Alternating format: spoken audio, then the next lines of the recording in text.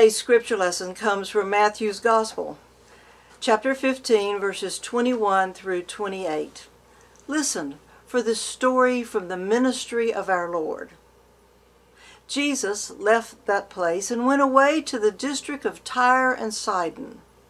Just then a Canaanite woman from that region came out and started shouting, "Have mercy on me, Lord, Son of David. My daughter is tormented by a demon." But he did not answer her at all, and his disciples came and urged him, saying, "Send her away, for she keeps shouting after us." He answered, "I was sent only to the lost sheep of the house of Israel." But she came and knelt before him, saying, "Lord, help me." He answered, "It is not fair to take the children's food and throw it to the dogs." She said, "Yes, Lord, yet even the dogs eat the crumbs that fall from their master's table."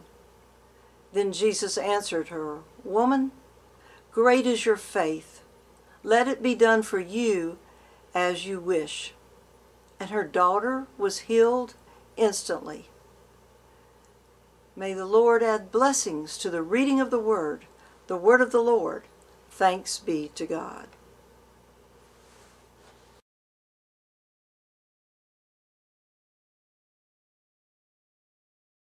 This story from the Gospel of Matthew is an interesting story in the ministry of our Lord.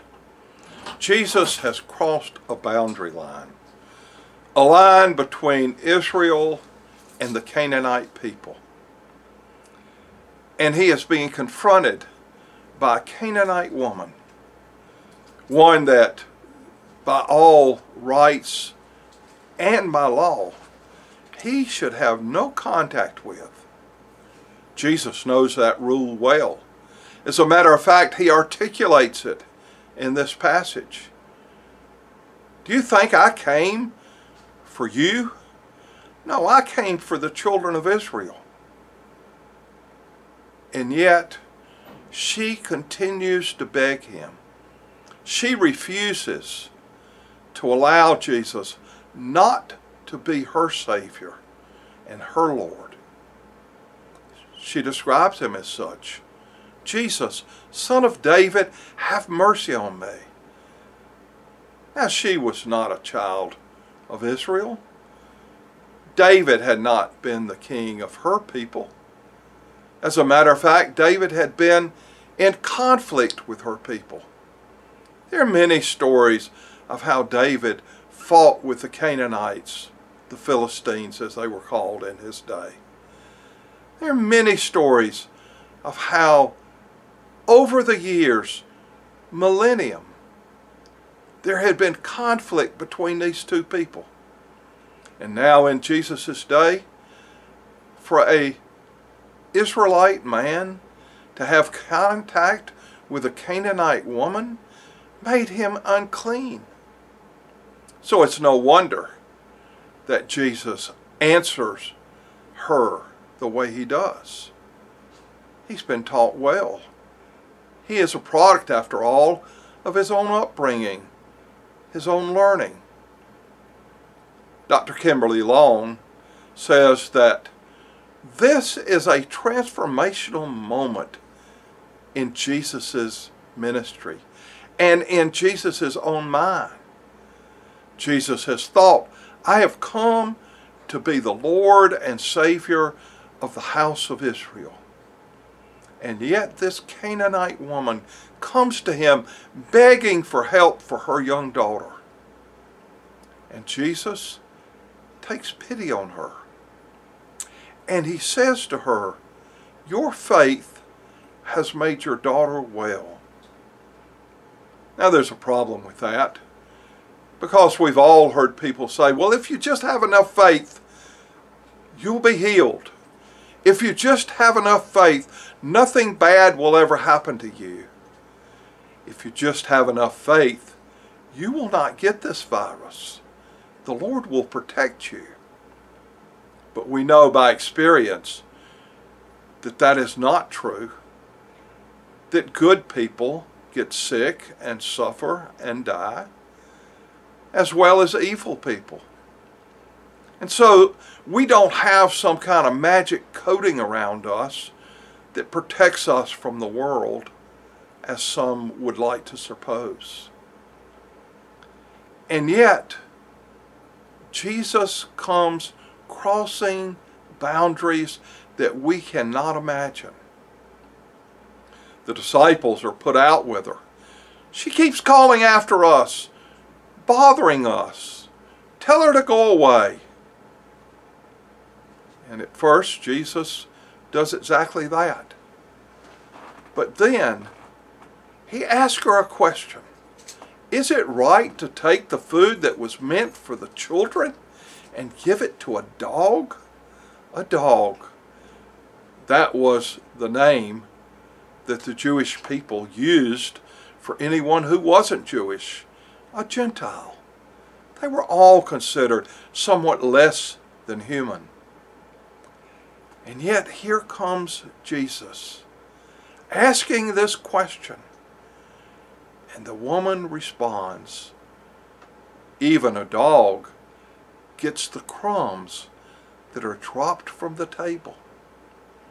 Surely there is enough mercy and forgiveness in this God you claim as Father, Jesus, to heal my daughter. Surely, if your God can heal all of these folks, your God can heal my young daughter. Matthew tells his story for his own church's sake, so that they will know that there are none who are excluded from the kingdom. You see, Matthew's church has a problem. They thought they were to be witnesses to the people of Israel.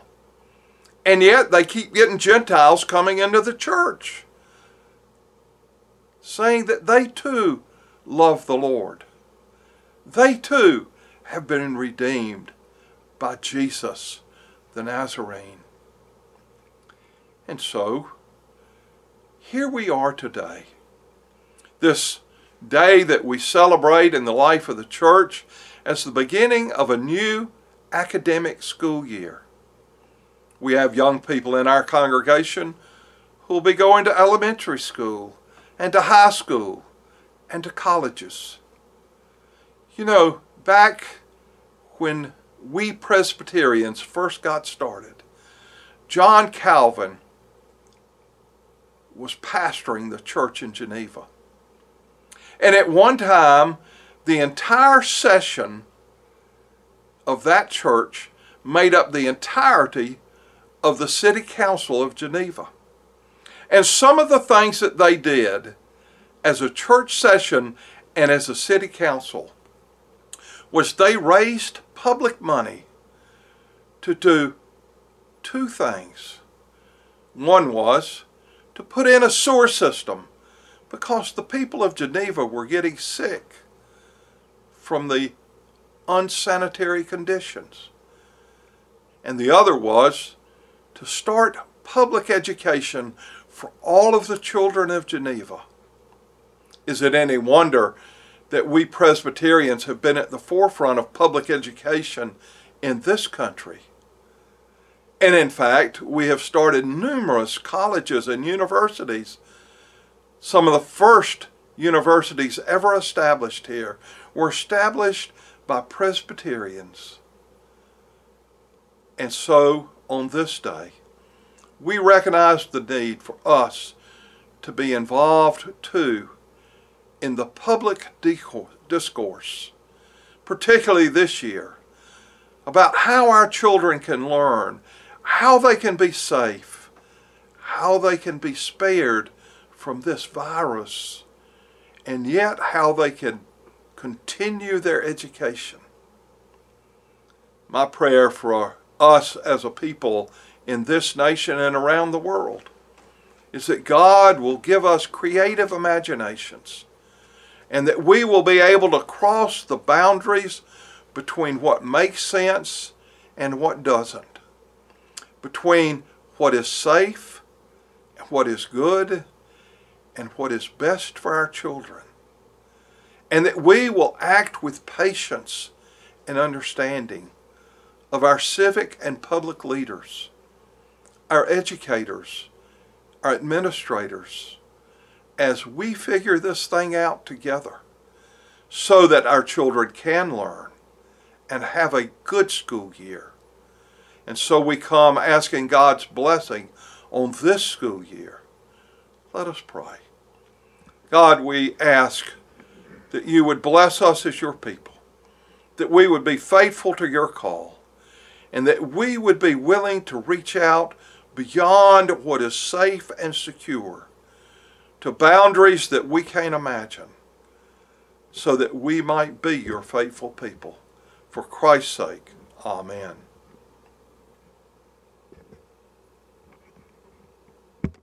For our dedication of the offering, we've come out to the McDowell Academy for Innovation. This is one of the places where we have given mission dollars and supported their work and their efforts to help students. Let us pray. God, we ask you to bless us as a congregation as we continue to find places for us to be in mission and ministry, even in our school system and around our community. We ask you to bless the gifts that are given, that they might be used in accordance with your will and might benefit those who have great need. For it's in the name of Christ we ask it. Amen.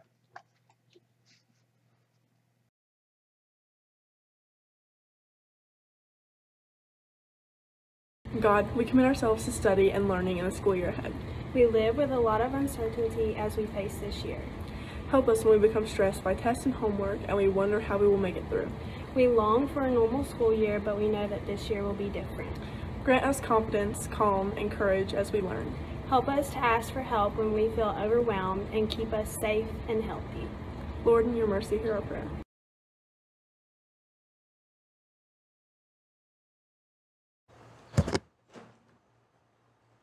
God, may we teachers be sustained this year by your love and blessings. Give us your patience as we face the challenges of living in a COVID world. Make us imaginative as we learn new ways to teach. Keep us safe and healthy. Help us to be reminded that congregation embraces our call to teaching and learning. May we feel sustained by their prayers and care. Lord, in your mercy, hear our prayer.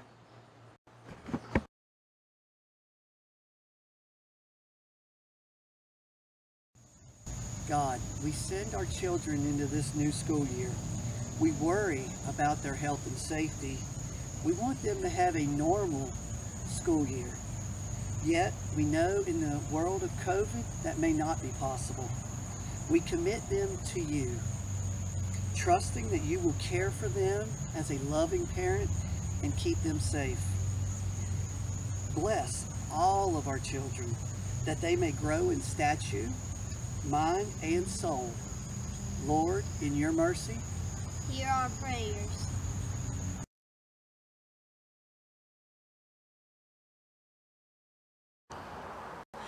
God of all our growing years, you have created us with the desire to learn and grow in knowledge and understanding of our world and of ourselves. In every age, under every circumstance, you have called out educators who have ways to enable that learning. So today we pray for teachers and administrators.